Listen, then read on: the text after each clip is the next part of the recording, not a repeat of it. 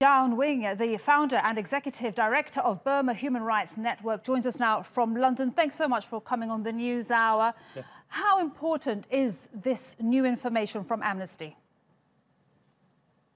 I mean, this is for our point of view, this is not new, because this is the same tactic Burmese military has been using since General Nevin took power in 1962.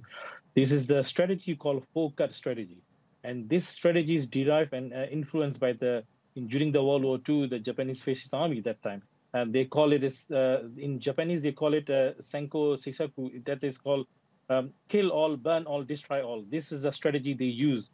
So they're targeting the civilian, and they're killing all the people, all those who are in the target. They use all possible power, air power, heavy artilleries, and they are depriving the population without food, medicines, information. And you can see here the internet blackout, and even during the COVID-19 year.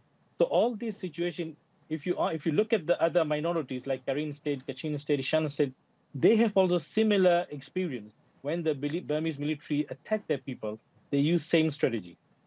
So this is evidence, and Myanmar, at the moment, it is still under investigation with the International Court of Justice for its treatment of the Rohingya. So what happens next, and how does this add to the process for justice for the Rohingya already? I think international community need to look at to expand right now the International Criminal Justice, Court of Justice. Have a case of the Rohingya issues, genocide case. The Gambia has, a lawsuit against Burma.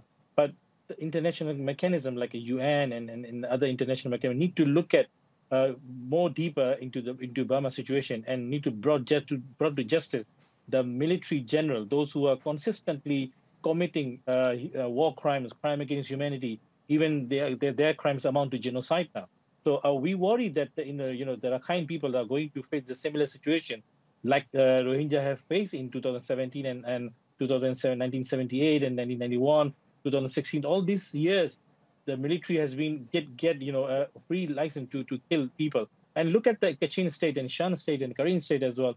People's civilians has been butchered, children has been killed, women has been raped. And regarding rape, just a few days ago, a Rakhine woman has been raped, by 3 military personnel, and even her daughter, who recently 6 days she had delivered a baby, she was also, nearly being raped by the military. So that her grandmother has to, rescue her.